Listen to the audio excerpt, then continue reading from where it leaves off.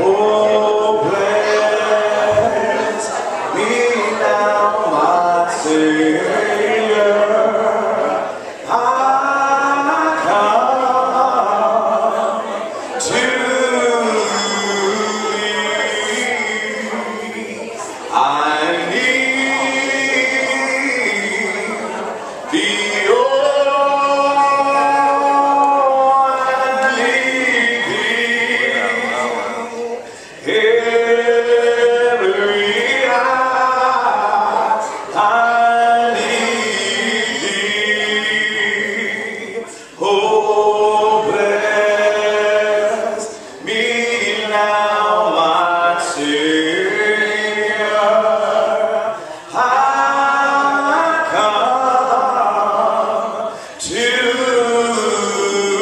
thee. I need thee every hour, most gracious Lord. No tender voice like thine can peace afford. I need thee, oh, I need thee. Every hour I need thee. Oh, bless me now, my Savior. I come to thee. Amen. We're glad that you are here. You're not here by accident, but you're here because God willed it, and He purposed it to be so. And we are so glad that God did. We're going to look at an account this morning of the man Job. And if you will, I would like for you to stand as we read the Word of God. I'm going to start here at verse number 1 and 4 because I won't have time to explain all of the particulars of Job's account. We're going to read the whole chapter together. I'll give you key when I want you to repeat certain parts with me, but I'll lead off solo. Verse 1, there was a man in the land of Uz whose name was Job. And that man was perfect, upright, one that feared God and eschewed evil.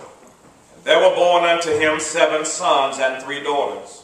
His substance also was 7,000 sheep, 3,000 camels, 500 yoke of oxen, 500 she-asses, and a very great household.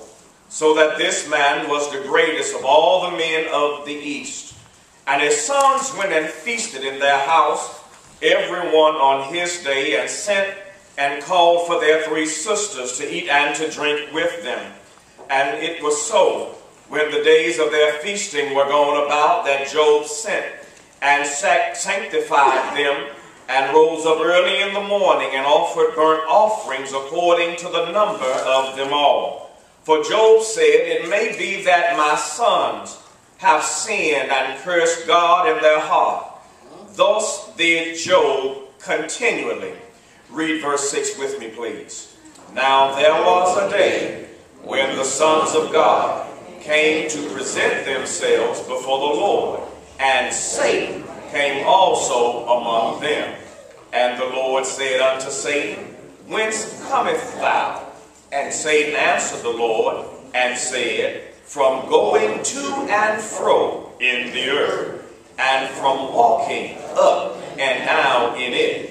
And the Lord said unto Satan, Hast thou considered my servant Job, that there is none like him in the earth, a perfect and an upright man, one that feareth God and escheweth evil. Thank you. You may be seated.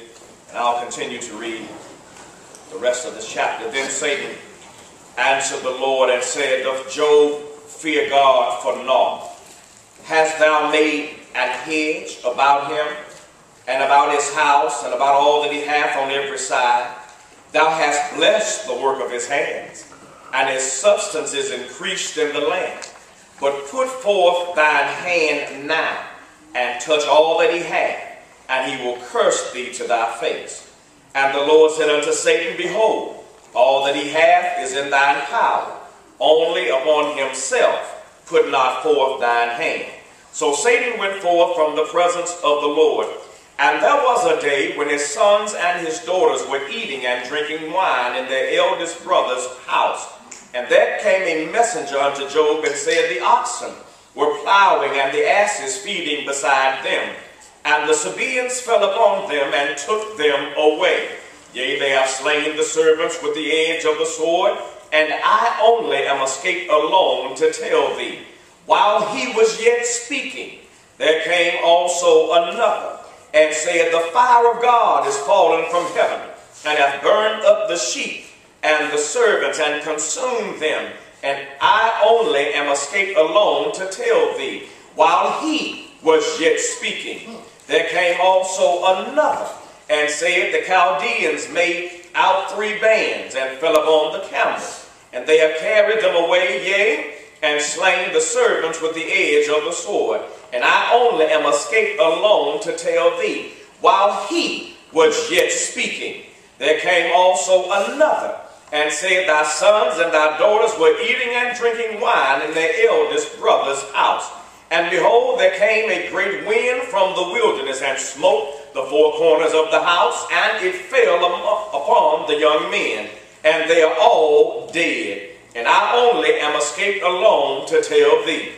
Then Job arose, and rent his mantle, and shaved his head, and fell down upon the ground, and worshipped, and said, Naked came I out of my mother's womb, and naked shall I return thither.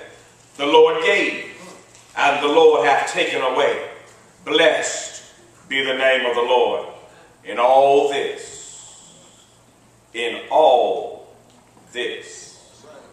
Job sinned not, nor charged God foolishly. This morning I want to ask you a very important question. And that is, can God trust you with tragedy? Can God trust you with tragedy? Tragedy is defined and seen as an unfortunate cataclysmic event that happens and eventually alters the course of someone's life. A tragedy occurs when a sudden, unexpected, and unforeseen disaster arises, and as a result, it causes much human pain and suffering. A tragedy happens when a life is lost due to an accident. A tragedy occurs when natural disasters strike and people suffer as a result of some event that took place beyond their control. For instance, the terrorist attack of 9/11 was a tragedy. The great tsunami of 2001 was a tragedy.